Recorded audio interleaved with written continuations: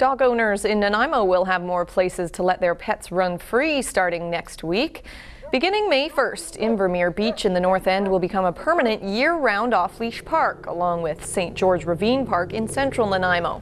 Trails in Upper Colliery Dam Park have also been designated leash optional during the day, bringing the total number of off-leash parks in the city to 11.